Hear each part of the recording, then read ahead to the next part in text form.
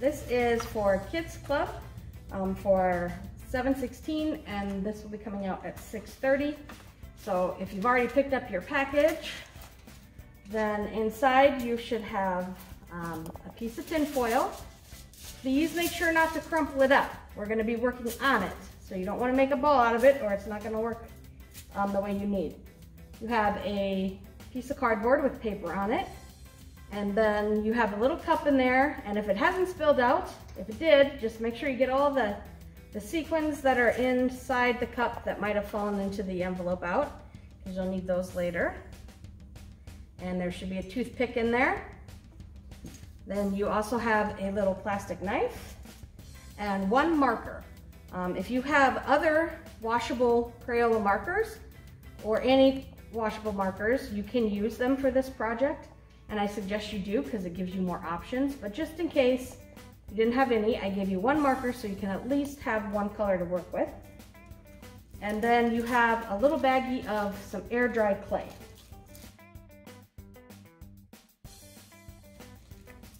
So we're going to start with putting the tin foil down, and the first project we're going to do is we're going to make these little fish. And the way we're going to do that is we're going to color our Crayola Magic with our marker. Now this is kind of fun. You're going to take out your clay, and you want to work on the tin foil.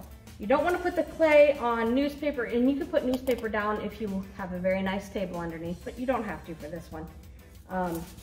So make sure you're working on your tin foil because it will pick up any dirt or anything that's on the table. And if you have any paint or marker or dirt on your hands, it's a good time to go and wash them right now and then come back and do this, because that will also get on your clay and you might end up with muddy clay. So the first thing we're going to do is we're going to take our clay and we're going to cut it in half. Just use your knife. And I'm going to set aside half of this clay for a different project that we're going to do later. And now with this clay that you have, this half here, we're going to cut it in half again. And then cut each one of those in half.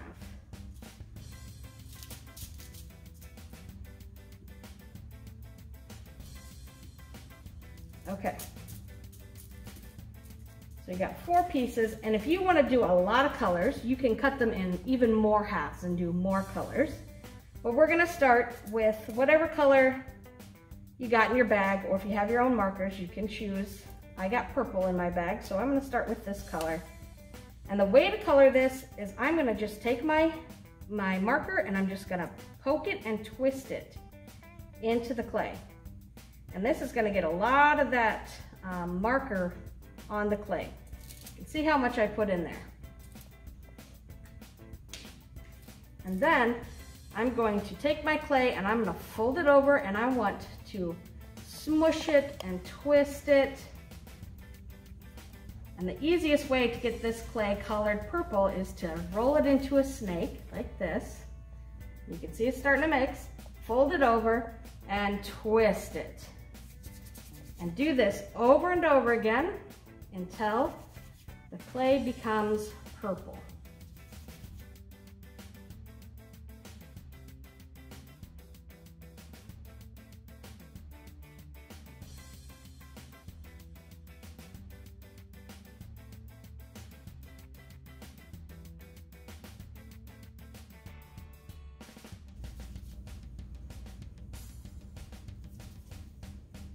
Okay, so now I have a pretty good purple that I like, and I'm going to choose a different color. Maybe I'm going to do some blue. And if you don't have a different color, just do an even darker purple or a lighter purple, and you can do different shades that way.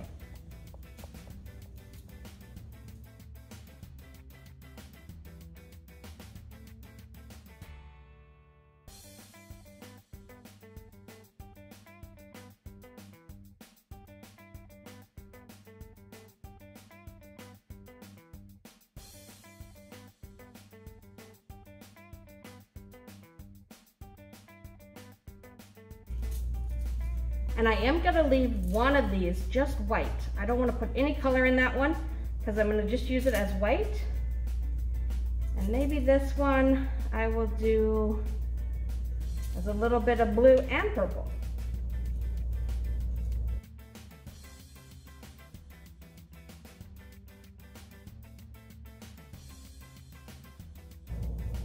And maybe you really like this marble look too. If you really like how it looks marbled like that, you can leave it and you don't have to keep mixing it.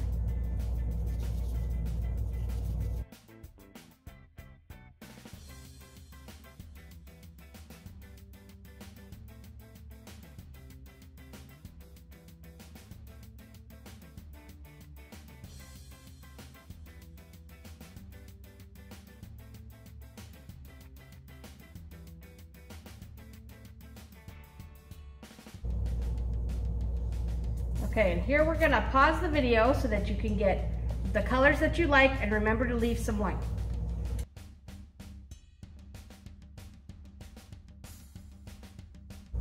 So now for this one, you're gonna take your piece of paper, and you can do this part or not, it's optional, but if you have other colors like crayons or some color pencils, you can make some seaweed on the bottom, or maybe some rocks. If you have other colors, you can make other animals that are swimming, whatever you want. And you can even take the blue and, oh, my pencil broke, and make some different wave patterns in there. And you can use markers too.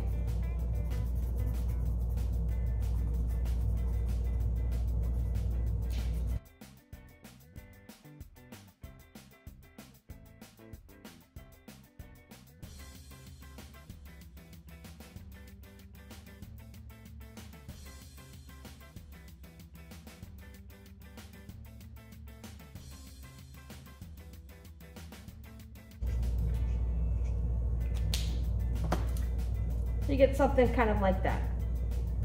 And so then the next part is going to be making our fish. And I'm gonna make my fish on the tin foil instead of on the paper, because once I stick it down to this paper, then the clay will it won't want to come back off. And if I stick a little bit of clay to another piece of clay, it's gonna stick to that really good and you won't be able to get all of it off. So you kind of wanna be sure before you actually stick things down that that's where you want it to go.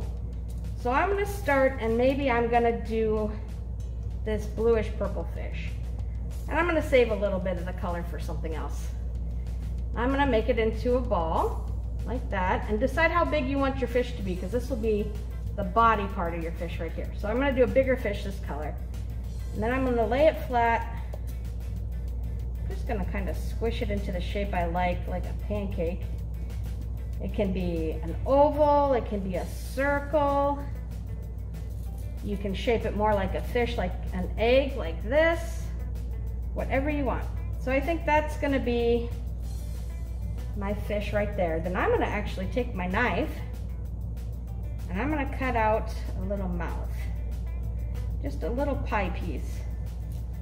And I'm gonna cut out like this, and then you can decide if his mouth is open or maybe I want it to be closed. So I'm gonna put it back together like this. So now I just gave a nice little mouth to my fish. And then next, he needs a tail. So what color do I wanna do his tail? Maybe I'm gonna do some of this blue. I'm gonna take a little bit of that. I'm gonna do the same thing. I'm gonna kind of shape a tail.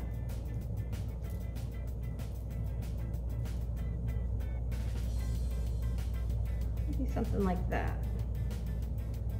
I'll put that right on the end, and you can see it sticks right together. Get it shaped how you like. And then he needs some fins, so maybe I'll do a fin up here on the top. You can roll it into a snake and then kind of form it.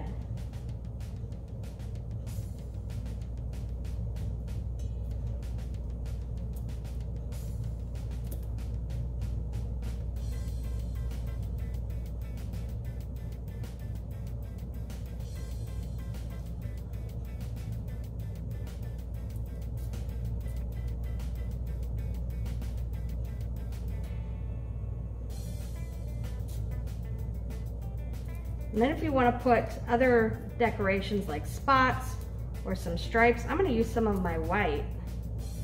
And I'm going to fold out some long snakes.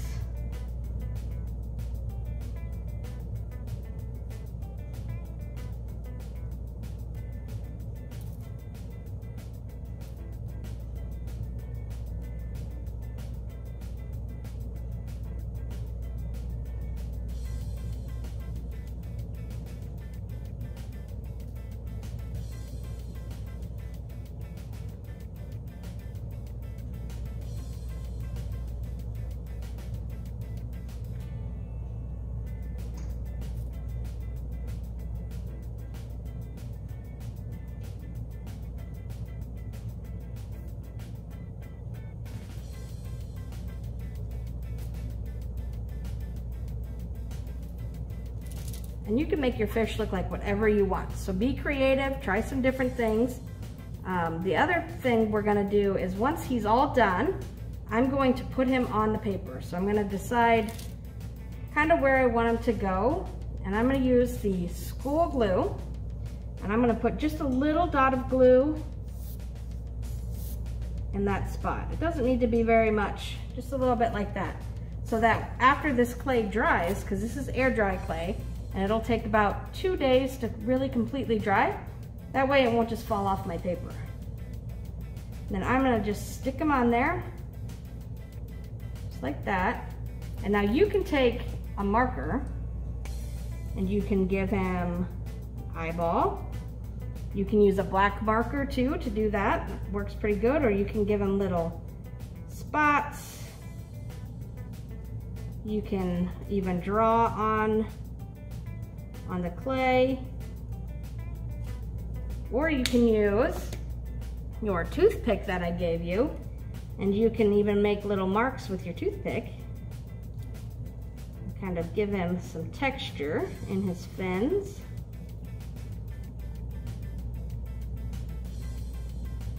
And you can use that to kind of sculpt them. You can give him little polka dots. Or you can use your knife and use the end of that to make different kind of patterns on your fish. So that is one of the little fish that I did, and I'm going to make some other ones. The other thing you can do is, if you kept some of your whites, you can make little bubbles. And they don't have to be very big. You start with a little piece and roll it into a ball, kind of flatten it into a pancake, and then don't forget to put just a little bit of glue on the paper where you're going to put your bubbles.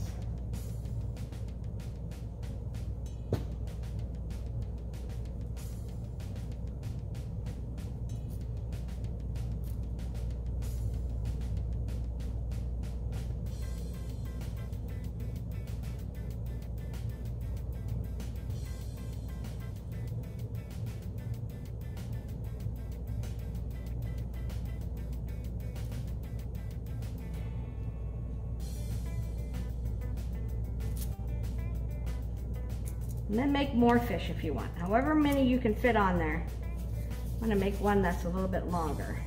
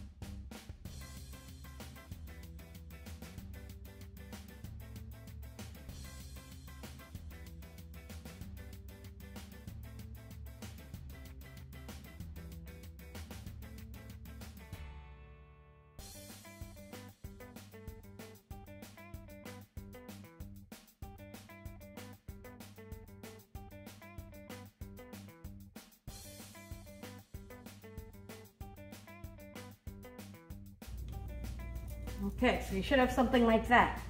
And now I have a lot of clay left over, which is okay. If I want to make another creature, maybe a crab at the bottom, or put some rocks down at the bottom. If you have brown, you can make some more colors. So be creative and make whatever you want in your little ocean picture. For our second project, we're gonna make a little bowl. And you can use this to hold like earrings or some coins or Legos or any little toy in there. And this is kind of fun because once it dries, it will become hard.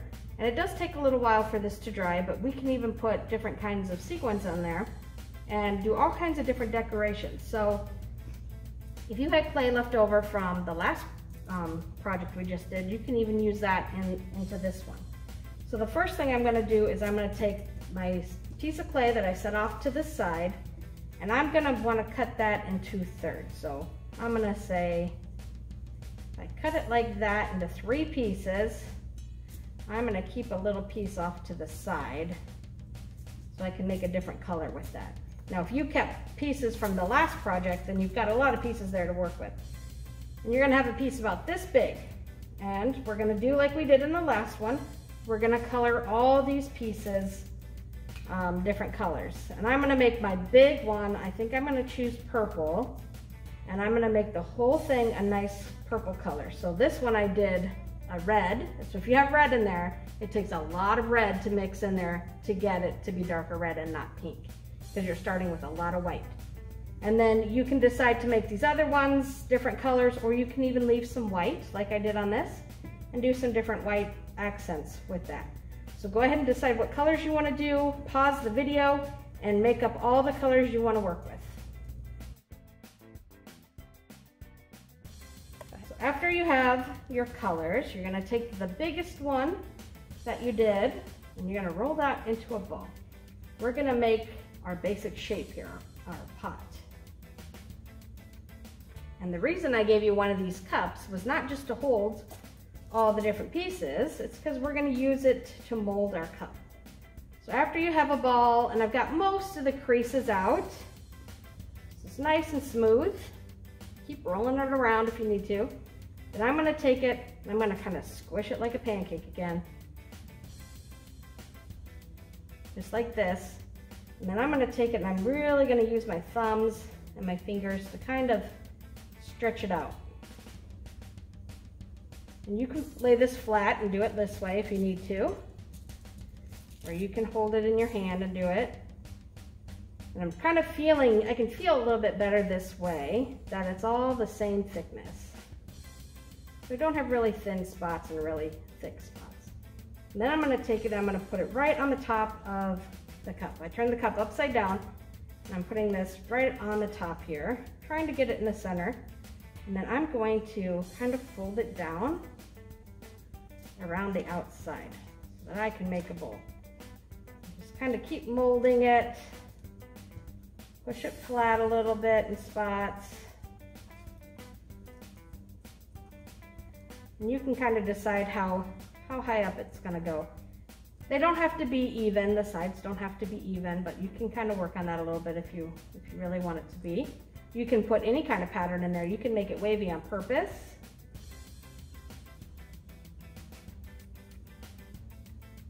And then I'm going to set it just like that, and then I can take the cup, come right out of there. Just like that. And it will even leave the little number on the inside, but we have a way to fix that. If you don't like it, you can use your finger and kind of push it out of there a little bit. So you want to make sure your walls are nice and strong and not too thin. If you got them too thin, you might have to start over and do that part again. But make sure it just stays up on its own like that. And then I gave you all kinds of different shapes of sequins here and different sizes. And I'm going to pick the biggest shape I have, this one, and that's going to be the bottom here, and that helps cover up that number. So when we're adding these, just like when we added our fish to this picture, I'm going to use a little drop of school glue to stick it on there. And you need just a dot, not a lot, or it will slide right off, okay? So I'm just going to put a tiny little dot of glue, and this glue will dry clear. See, it's just a little dot. Now I'm going to put in my little flower, and that kind of covers up the bottom. So now I have a nice looking bottom there. And now you can use your other colors and you can make different kinds of decorations. So I think I'll do this kind of thing again so I can show you how I did that. So you take a little bit of one color, and maybe we'll do it with some white. Let's take some white. And if you want to make a twisty pattern like this, take 2 different colors. You can even do 3 colors if you have enough clay. And you're going to roll them into some really long snakes. You can put them on here and use your fingers and roll out a long snake. Keep going. I'm going to want it to go all the way around. See, that's not enough yet, so I need to keep going.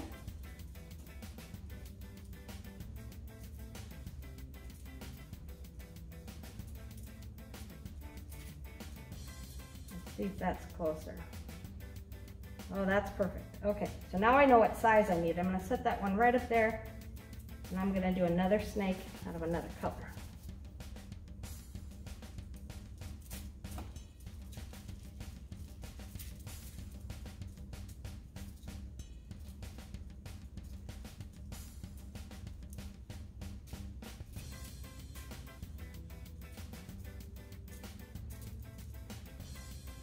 And then you want them to be about the same size, just like that. And I'm gonna lay them side by side.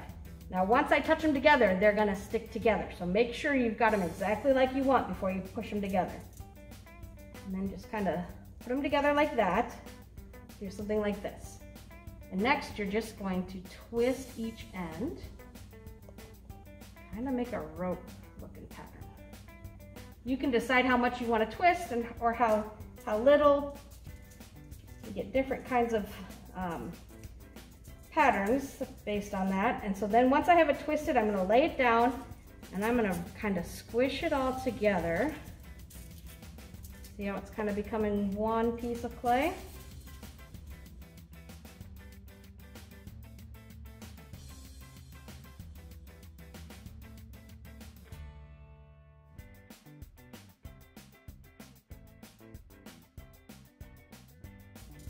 I have something that looks like this. Now, is this gonna reach around? Oh yeah, I'm gonna have plenty. So I'm gonna take this, and I'm gonna put this on the top.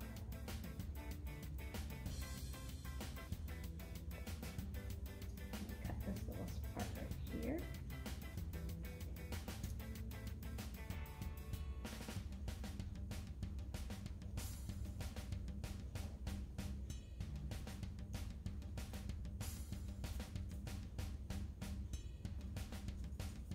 Stick together just like that.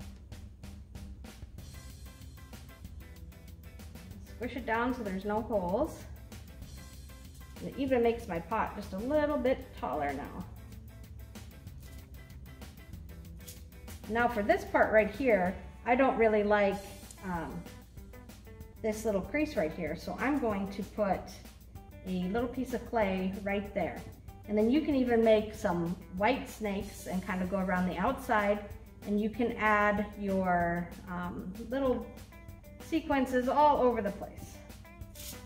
So go ahead and pause and decorate your pot.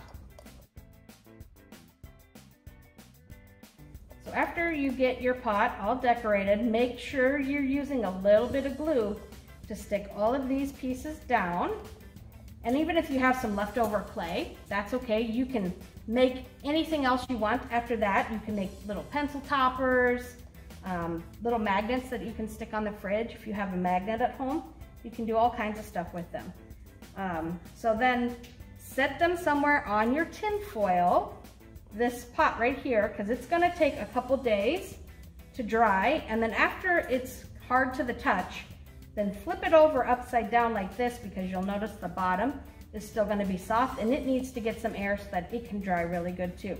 And then let that dry another couple of days. And then after about 4 days, you'll have something that you can use. And then this one, just let it sit flat to dry, and you can put a magnet on the back and hang it on the fridge. It's got a piece of cardboard So you can just set it up right on its own, and then everything looks pretty good that way. And have fun creating!